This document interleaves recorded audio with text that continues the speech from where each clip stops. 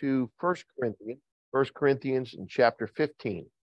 Today I'm going to talk about the ascension and the post-resurrection bodies. So for those that like preaching, you'll get a little bit of that. Those that like teaching, you'll get some of that as well. This may be a little cerebral for you. You can think on these things and think deeper. For those that are thinkers, I gave you a lot of stuff in Sunday school, a ton of stuff.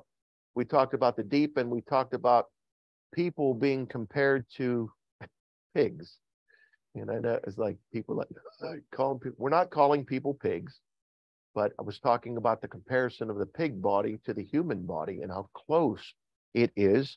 And I gave a lot of scripture on it and gave also some scientific facts and medical facts in regard to that. So if you like that kind of stuff, go back and listen to the Sunday school. It was recorded. It should be on the website. All right, so let's go to 1 Corinthians chapter 15, and let's look in verse number 1. When we say we preach the gospel, this is what we preach, and this is what has the power. Again, when you're witnessing to somebody, you can give them opinions and you can give them some of your own testimonies, but in the end, give them scripture. Give them scripture and tell them why they can have a change of life and how they can have a change of life. It's the gospel and the power of the gospel that changes lives. It's not the power of your opinions. It's not the power of news media. It's not the power of any books or novels or magazines. It's the power of the gospel that changes lives and the power that Christ gave us through the gospel. So what is it? In a nutshell, the gospel is 5 different points. Christ died for our sins, according to the scriptures.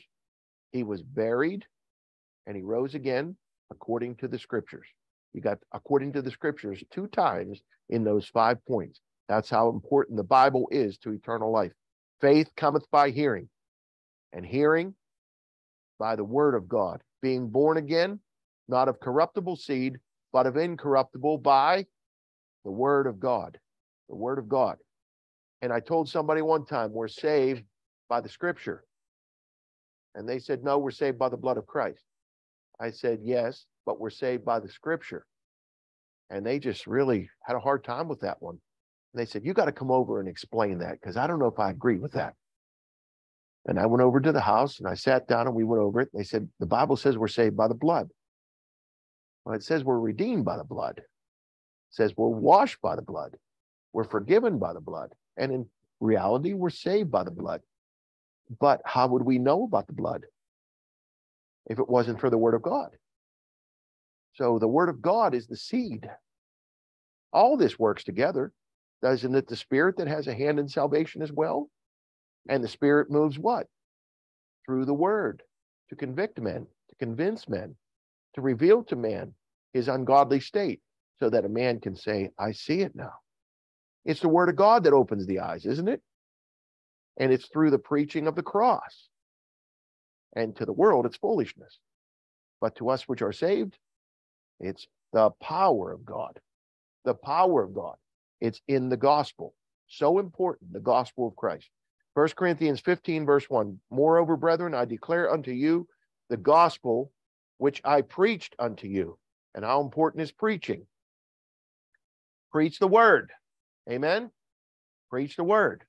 Be instant, in season, out of season, reprove, rebuke, exhort with all long suffering and doctrine. Preach the word. When the word is preached, faith comes. Okay? The preaching. And preaching manifests salvation and the Lord. It makes it clear. The preaching does that. Manifest the word, which I preached unto you, which also ye have received, and wherein ye stand, by which also ye are saved, if ye keep in memory what I preached unto you, unless ye have believed in vain. And that's something that's very important there. People say, see, you can lose your salvation. No, it's not saying that. It's saying, unless you believed in vain, a false profession. And how many people have you witnessed to where they try to get you off their back by just saying, okay, I'll pray? Is that really conviction? Is that really sincerity? Is that really a contrite heart that's praying just to get you off of their back? You know, as a Christian, we need to be careful. We don't force somebody into just praying to pray, because that would be believing in vain. And that person will wind up in hell thinking they prayed a prayer they didn't even mean. You got to think about that. And that's the challenge that Paul put on all of us. Everyone. That's why he says many times, examine yourselves, whether ye be in the faith. Know ye not whether ye be in the faith, except ye be reprobate? Everybody in here can take a look inside. That's what Paul was saying. Examine yourself. Look in there. Is Christ in there? Now, I have no reason to believe anybody here, and I don't know about Zoom, but anybody within this congregation, I have no reason to believe you might not be saved. But you got to go back to the day that you were saved. You got to think, did I understand it? Was there conviction? And did I mean that prayer? Now, there's no harm in admitting that potentially maybe you didn't get it. Wouldn't you rather pray and ask the Lord to save you and make sure, knowing of surety that I am saved? And I'm not going to park on that here. I'm just throwing that out because the Holy Spirit kind of gave me the impression of make sure you say that. And for everybody listening, it's so, so important, because what's the most important thing you have?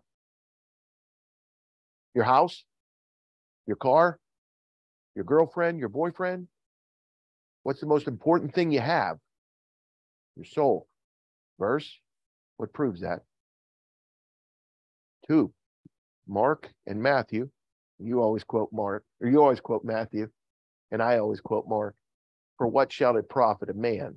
He shall gain the whole world and lose his own soul. Or what shall a man give in exchange for his soul?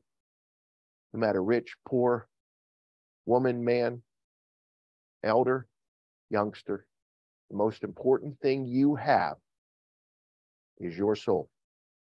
And you better make sure that your soul, if your body would happen to die, you better make sure your soul is prepared to meet God.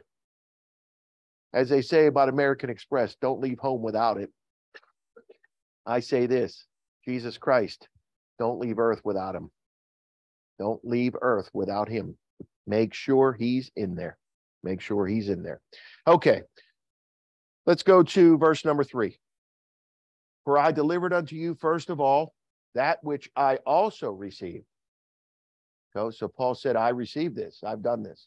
How that Christ died for our sins, according to the scriptures. So important, isn't it? Christ died. He began the points of the gospel by dying, according to the scriptures, and that he was buried, and that he rose again the third day, according to the scriptures. Now, not only did he do that, and we preached on that, the resurrection, and we've talked about that 40 days ago, because we're at Ascension, which would have been Thursday, the 18th. So that's 40 days from the resurrection. The Ascension occurs. So I figured today would be a good day to talk about that. We've already talked about the resurrection. But what about after he came back from the dead? Were there witnesses? And the reason I went here was because I want to show you that he was not just seen of the 12, as it says in verse 5, and that he was seen of Cephas, then of the 12. And that, after that, he was seen of above 500 brethren. That's a lot of witnesses at once. Now, if 500 people said they saw something, would it stand in court? Would any judge say you people were crazy? You couldn't have seen that. When 500 people said, we saw that, that judge would have to agree. He was seen by over 500 people at one time. But yet there are people today that deny the resurrection of Christ. He was seen after he was dead by 500 people at one time. After that, he was seen of above 500 brethren at once, of whom the greater part remain unto this present, but some are fallen asleep. After that, he was seen of James, then of all the apostles. And last of all, he was seen of me also, as of one born out of due time. For I am the least of the apostles. And right there is Paul's telling you what the criteria of the apostle is. And that tells you today there are no apostles. No apostles today. So when somebody says they have the gift of the apostles today, they don't, because there are no apostles today. An apostle had to be associated with Christ's ministry on earth and had to have witnessed him and seen him. That's why Paul said, I was as of one born out of due time.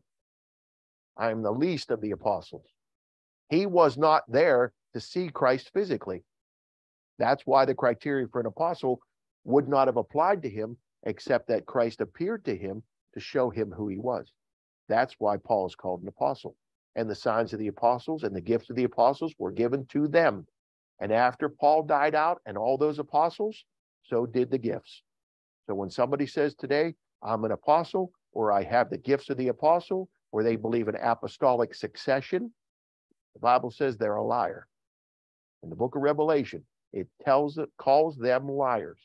So what are we? We're not apostles. What are we? We're disciples. We're disciples of Christ. Okay, we're followers of the Lord. All right, so here we have Christ being seen after he was resurrected from the dead. All right, let's go ahead and go over to,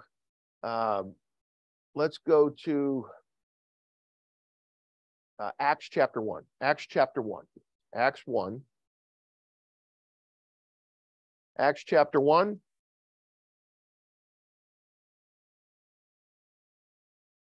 And we'll look in verse number 1. Acts 1:1. This is where you'll find the ascension.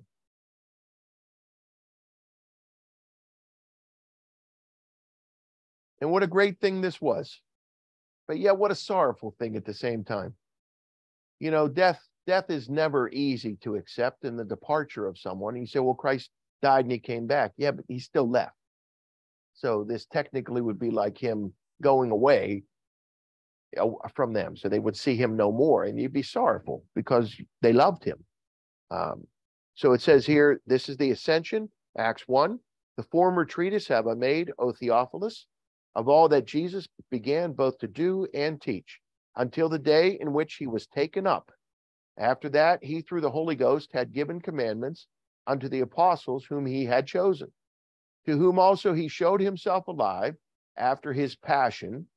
So the passion of Christ, the passion of the Christ, is the death and burial, resurrection. After his passion, the death, by many infallible proofs, being seen of them 40 days, and speaking of the things pertaining to the kingdom of God.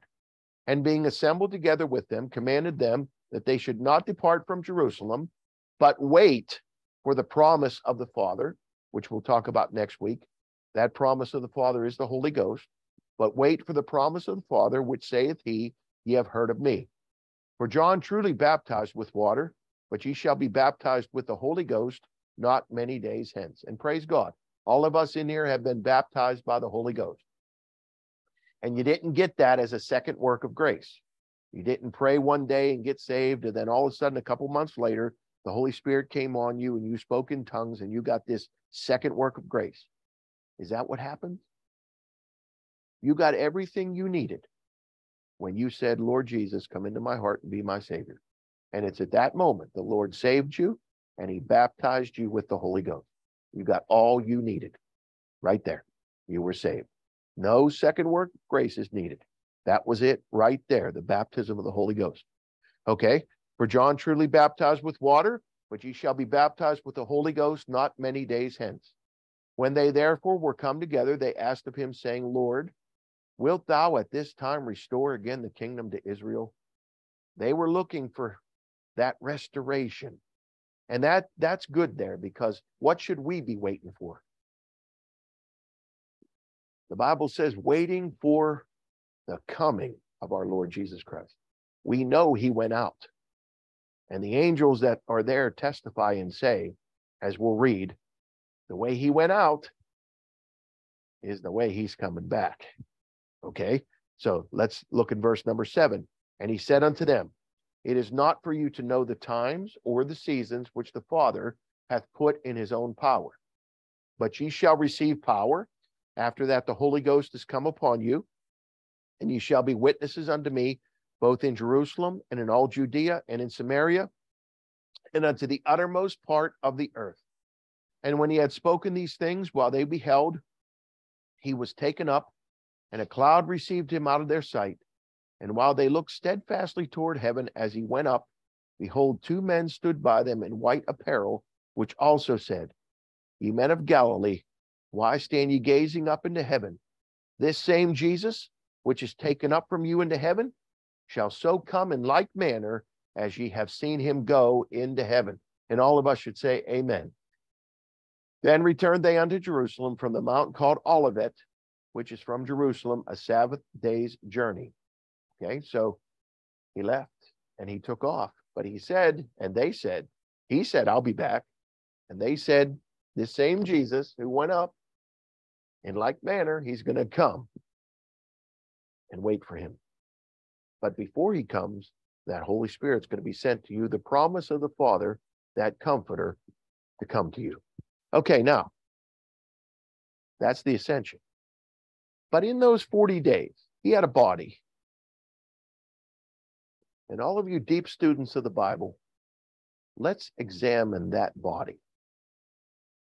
What did that body have? What do we have? We have a body, soul, spirit, don't we? Do we have bones? Do we have flesh? Do we have blood? What keeps us alive? The Bible says the life of the flesh is in the blood. The blood is what keeps us alive. But yet, when you go see a dead body at a funeral home, that body has no color to it. What did they take out of the body? They took the blood out. What did they put in? They put in embalming fluid. They put in a preserving fluid. So they wanted to preserve that body. Okay, now, the scripture tells us if the life of the flesh is in the blood, but when the body dies, if the blood's still in the body, what rapidly occurs? Corruption. Corruption occurred. Okay? Christ did not fall on corruption. So something happened. When he was on the cross, when they pierced his heart, forthwith came blood and water. It appears that our Lord dripped every drop of blood he had and was totally bled out. And his blood went down into the earth. The Lord knows where that blood is. And I'll tell you right now, spiritually, that blood fills every one of us. That blood spirals throughout every Christian, and that blood is connecting us. And that's when we come together in that communion, we break the bread, don't we? From one piece, and we take each of those pieces, and we give the pieces out. And when we eat it, what happens? The Lord sees it and says, it's not back together. Because we're all one body, aren't we?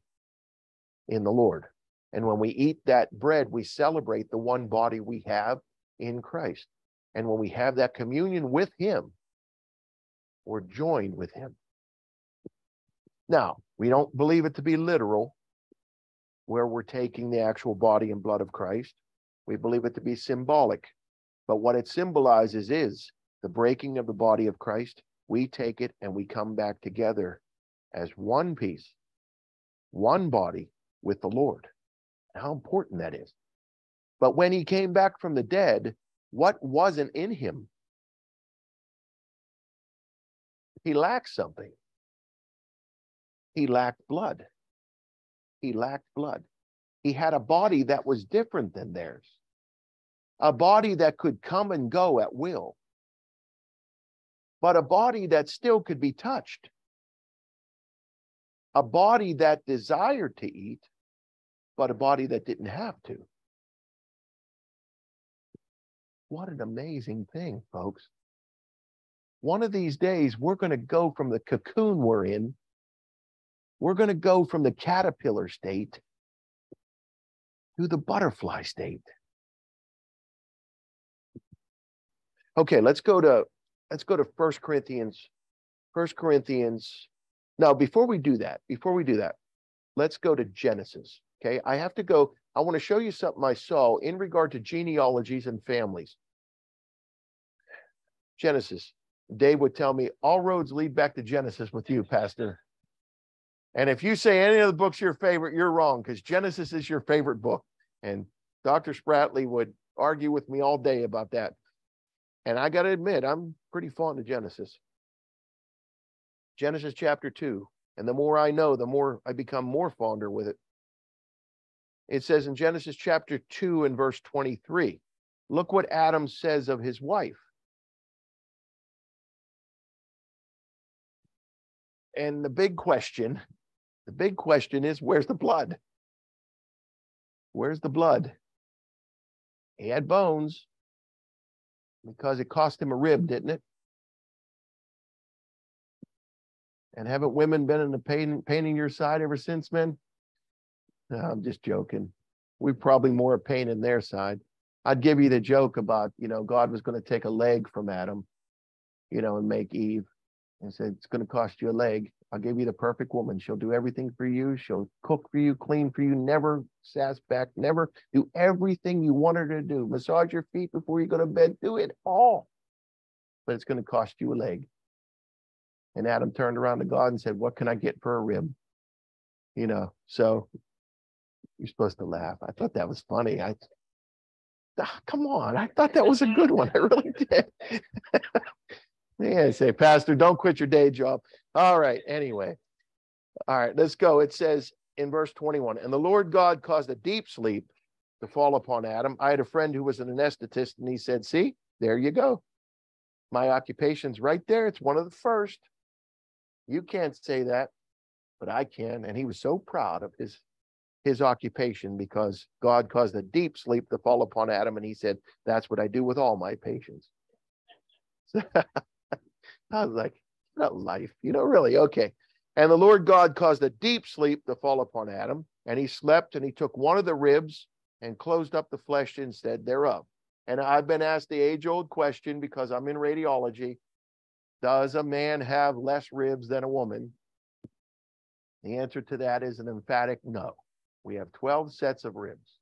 12 sets of ribs, male, female. Adam had one less. He lost the rib. Okay, so God performed surgery. In verse 2, and the rib which the Lord God had taken from man made he a woman. So he used it like a tool to fashion her, a sculpture. Made he a woman and brought her unto the man. And here you find God knows what man likes. So if you're looking for a wife, what should you do? Come on, if you're looking for a wife, what should you do? Ask the Lord. Didn't he fashion her? Say, Adam's going to love you. Adam's going to love you. And he brought her to the man. Wasn't it God who brought her to the man? So, men, if you're looking for a wife, what should you do? Go to God. I need a wife. You pick her. You pick her. And you said, just like you brought her to Adam, bring her to me. That's a wise prayer.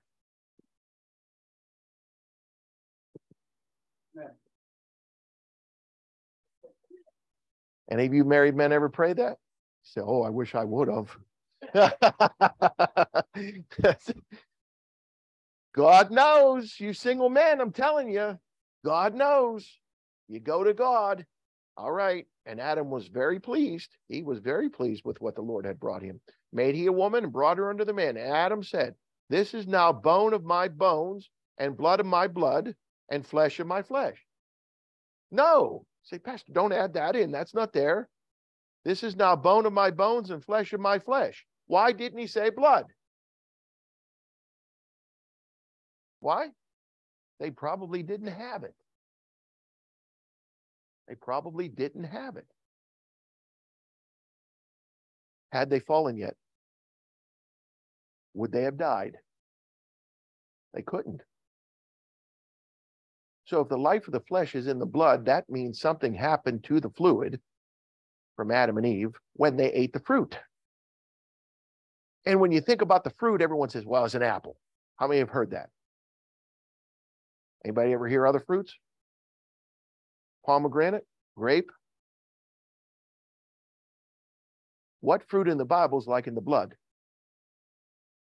The grape. So did they eat of the vine tree, which over the course of time has caused so many sins, hasn't it? Has been the lead role in so many accidents and so many suicides and so many liver diseases and so many other things that alcohol has caused through that grape. Wasn't it Noah who sinned right after he got off the ark? What did he sin by? He sinned by alcohol. Wasn't it David who tried to get Uriah drunk so he could cover his sin? Wasn't it through alcohol, through the grape? The grape. Something connected. And when you think about this, what did Jesus do? What was his first miracle? He changed water into wine. So what was in their body? Was it water? Was it some type of fluid that lubricated them? And then when they fell, God said, now you're going to die. And they knew they had a physical change immediately. And they covered themselves. And I'm sure they looked at each other and said, "Ooh, you don't look real good. You don't look good either. We look a lot different than we did before." And they knew it, didn't they? They knew it. They hid. They hid. Okay. There's something to it all. The post-resurrection body goes back to what Adam and Eve were. And praise the Lord, we're going to be that way. This corruptible shall put what? On incorruption. And this mortal shall put on immortality. The flesh profiteth nothing. It is the spirit that profiteth. And if we go to the book of Corinthians, which we will, we're going to see this statement by God. And one of the only times in the Bible, if not the only time, flesh and blood cannot inherit the kingdom of God. Every other time, it's flesh and bone. But that time, it's flesh and blood. And watch this. When the families and genealogies are reckoned together, they do not hint to the blood. Like when people say, well, you're of my blood, common blood. Well, that's the way we see it. But in the Bible, God saw it differently and wrote down, you're of my flesh and of my bone. Something permanent about flesh. There's something permanent about blood, but it's not permanent, flesh and bone. There's not anything permanent about flesh and blood. The permanency is flesh and bone. And in fact, those bones, there's something to the holiness of a person's bones. So much so that Joseph said, when you leave Egypt, carry what with you? I'm going to die here in Egypt. Don't leave me here. He was dead. Why would he care? He said, but when you go out, you take my bones with me. And wasn't it somebody who fell on somebody's bones and got rejuvenated? A dead man was put and they touched the bones of the prophet. All of a sudden, life came back into him. And gentlemen, a bad wife, you marry a woman who's not good for you and treats you ill and doesn't respect you, what's the Bible say she does to you? She's as rottenness to the bones. She's like a bad case of arthritis. That'd make a good country song, wouldn't it? All right, let's go to Genesis 29. Look, Genesis 29, Genesis chapter 29. Genesis chapter 29 and verse 14. But a godly woman, let's give some women some praise here before women walk out and say, that pastor, that's all he does. Let's give you women some praise. A godly woman, a virtuous woman, is a crown to her husband. So men, when you're walking around and you got a crown on your head, it's because you got a godly wife. She can really, when you think about it, a woman can make or break a man. And that's what God's saying. Marry one that isn't good for you, and you're going to have a case of arthritis your whole life. It's going to be like rottenness in your bones. Marry one that's good for you, and she'll be like a crown to you. And as one whispered, I heard, a tree of life. Keep you living. And in fact, happy married men live longest. They don't live longer than the women, but as far as men go, happily married men live the longest. Okay? There you go, ladies. Now, walk out and say, that's better. Genesis 29. Genesis 29 and verse 14. Look what Laban says of Jacob. And Laban said to him, surely thou art my bone and my flesh. He didn't say blood, did he? He said, we're not connected by blood. You're my bone and my flesh. Let's go to 2 Samuel. 2 Samuel 19. 2 Samuel 19.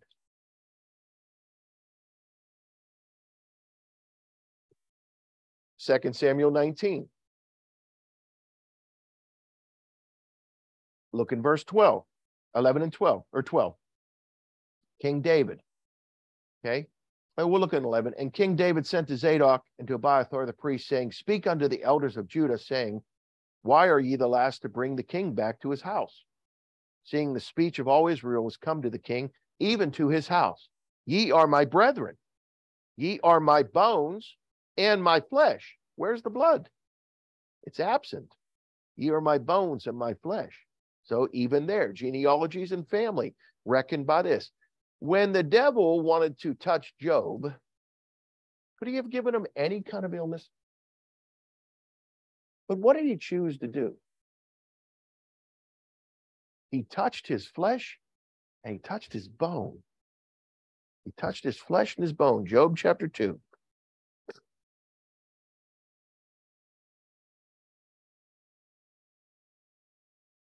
The Lord gives him leave. That you can go to even the sacred thing here. You can touch him all the way to his flesh and his bone, all the way to the bone. As sacred as those bones are to God. He doesn't even say blood. He just bypasses that. In verse 4, and Satan answered the Lord and said, in chapter 2, verse 4, and Satan answered the Lord and said, skin for skin, yea, all that a man hath will he give for his life. Put forth thine hand now and touch his bone and his flesh. Even the devil recognized bone and flesh, no blood. Touch his bone and his flesh, and he will curse thee to thy face. And the Lord said unto Satan, behold, he is in thine hand, but save his life. Went all the way down to that very bone and the flesh. Okay, let's go over to Luke chapter 24. Luke chapter 24. This gets even better. Luke chapter 24. There's something about the resurrected body and the bone and the flesh of the glorified Savior that was able to transport itself as a beam me up Scotty type thing. If you're a Trekkie in here, say beam me up Scotty, that means that your molecules, who's a Trekkie? Anybody a Trekkie? I'm not. I just know that. Who's a Trekkie? Anybody Trekkie? So I say beam me up Scotty, and you would go, what?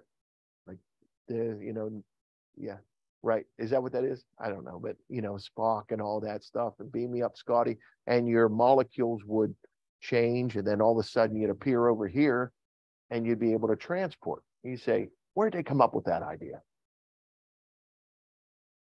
Well, Jesus in his resurrected body was able to, Donnie, run real fast into the door. Run real fast and see if you can go through that door. Yeah, Donnie's like, oh, come on. Because anybody want to try? Phil, from the back, run real fast into that door and see if you run through that door. Just for an example of what not to do. But if Jesus in his glorified form after he was post-resurrection, could he have, and did he? So what's going on? Listen, when you get sad and you think, I'm dying, or you go to the doctor and they give you bad news, and I know it would be real shocking. I know it would. I've seen it all the time. I see it almost every day where people get bad news. People don't take it easy. And they've even done studies to talk about the death process, acceptance. At first it's denial, and you're going to beat it. Then you get to a point in life that I can't beat this. And then acceptance comes. And people have done studies on all this. I mean, we're privy to all of that information in the field I work in. Like, we see it all the time, and you can see it happening in people. At beginning, they're strong, and then they get to the point they understand it's coming, and the inevitable is going to happen.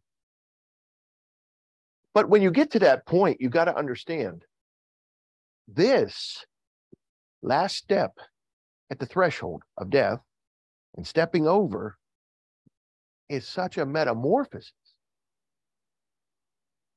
And it might not happen right away because you're not going to have your flesh, but the Lord says it will. The Lord says that all that are in the grave are going to hear his voice. And those that are dead and are saved, they're coming back. And when they come back, they're going to have flesh and they're going to have bone. And it's going to be just like his body. And it's going to be able to walk right through a wall. He gave us the example. And in that, we ought to say, amen. Amen. I was thinking about this the other day. You know, I have an artificial hip. They took the old one out. I wanted that so bad. I still to this day, I said, I should have asked for that hip. I wanted to see what it looked like. I wanted to see what I walked on my whole life. And I'm so upset I didn't. But one day, God will show me the hip. But the metal prosthetic I have,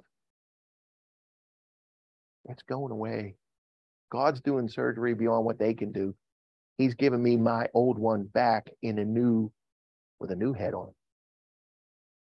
And everything you have, God's going to glorify it.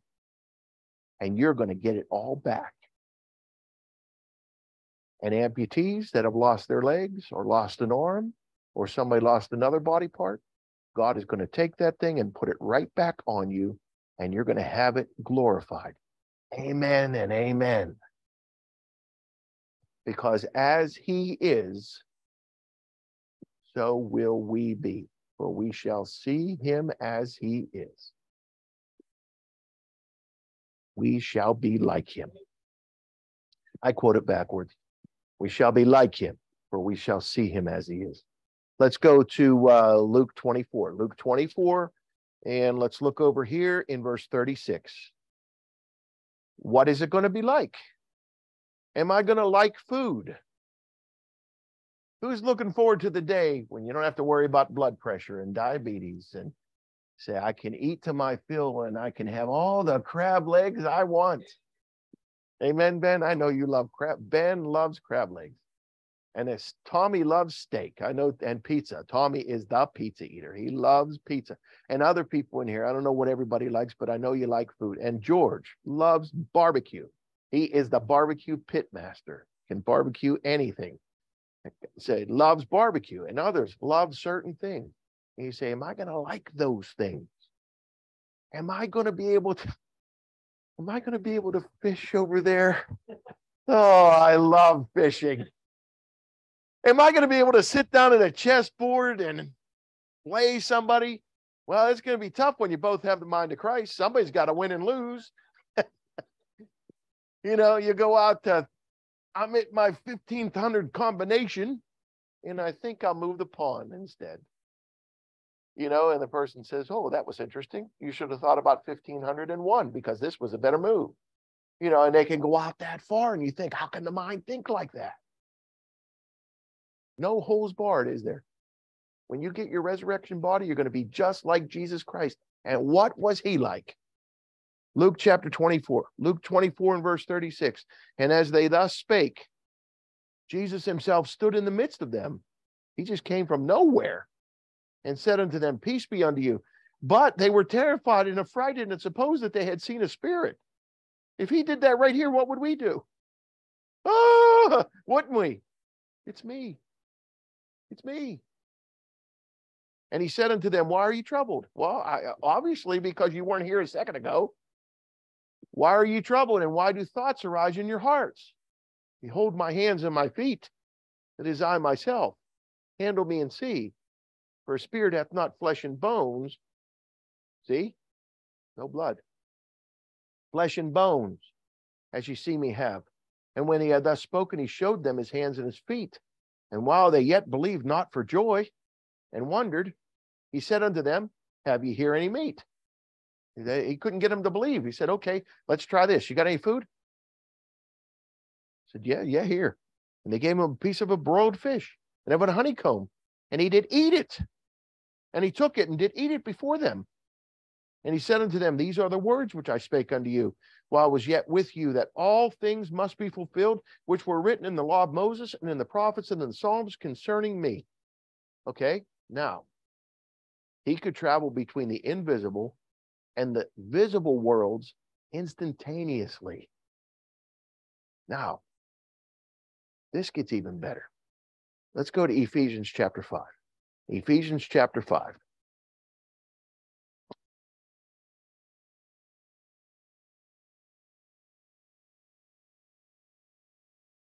Ephesians chapter 5.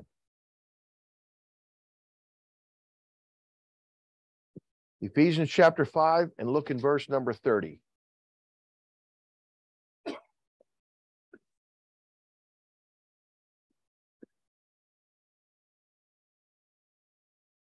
Our relationship with Christ is like a man's relationship with his wife. It says, for we are members of his body, in verse 30. For we are members of his body, of his flesh, and of his bones.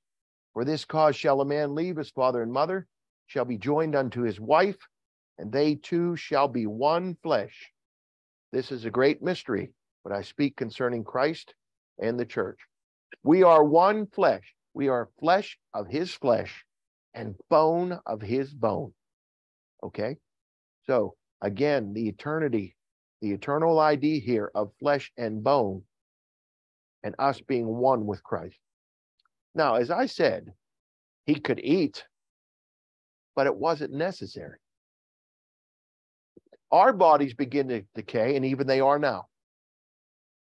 And we know this because how many in here are hungry? Come on, how many are hungry? Come on, you hungry? How many are thirsty? Say, I could really go for a glass of water. I really could use a glass of water. And you're thirsty. You know what your body's telling you? I need food because I'm starting to corrupt. I need water because I'm starting to corrupt. If you don't give me these things, I'm going to die. I have to have it. The Bible says in the book of Revelation, they shall thirst no more, neither hunger anymore. Our bodies will not thirst. Once we get our glorified body, it will never thirst and it will never hunger. So you can eat for pleasure, but you don't have to if you don't want. So for those in the world today that don't like to eat, you say, I don't want to eat. It's a bother to me. I don't ever want to eat again. You won't have to. Your body will be able to sustain itself with what God made it to do. This is how Adam and Eve would have lived forever. And then many, many questions. Well, if, let's say I fell from the Empire State Building. This is what I think. Adam and Eve are up there on vacation and they're in a glorified body and Eve slips and she falls off the Empire State Building and she was glorified, right? Never sinned. Would she have died? She couldn't die. Which means she wouldn't have bruised, which means her bones wouldn't have broken. And if they did at all, she wouldn't have felt pain because they didn't have pain. And things would have healed themselves up. These things are things that drive me to think, how can I have flesh and how can I have bone because bone is rigid? How can I not break those? But those are mysterious to me, and someday God will answer those questions. But I know this, I will never thirst. I will never hunger. There shall be no more tears. There shall be no more pain. There shall be no more sickness, for the former things are passed away. So when you get down about this earth, and you get down about your life here, think about this. There's a new one coming. And as Jesus went out, he's coming back. For the Lord himself shall descend from heaven with a shout, with the voice of the archangel, and with the trump of God, and the dead in Christ shall rise first. And we which are alive and remain shall be caught up together with them in the clouds to meet the Lord in the air, and so shall we ever be with the Lord. And here's my closing verse. Wherefore, comfort one another with these words. Be comfortable and know, no matter what happens here, you've got a better life waiting for you.